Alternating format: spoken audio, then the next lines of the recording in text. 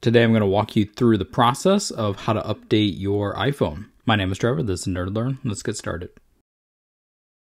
I have to unlock the phone and get into settings. And then we're going to click on General and Software Update.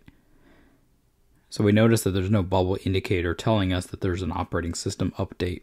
And usually what happens is when the software update is pretty new and released from Apple, or the phone has been turned off for a long time, like in my case. This is my spare phone.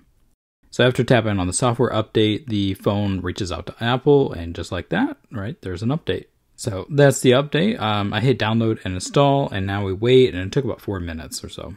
Once the download finishes, we're going into the preparing and verification phase. It took about 28 minutes to finish downloading, so lots of time. You can go grab a snack or goof off on your phone. The phone is still workable during this time frame. Once it downloaded everything, it spent about a minute doing the verifying the update before kicking off a reboot. And then next we have the reboot and the installation. So you're going to see the familiar Apple logo and the progress bar. That's a good sign because we know that the phone actually worked and it is not bricked. This step took about 8 minutes to complete.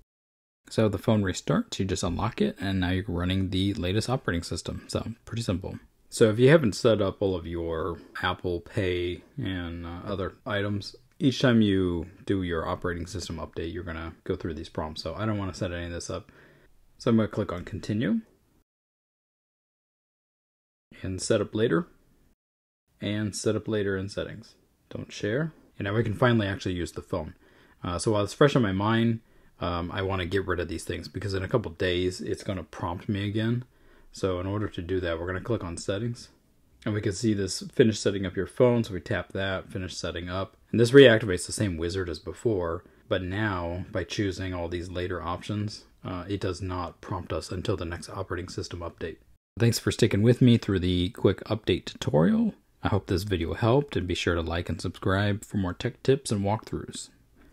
Until next time, happy updating.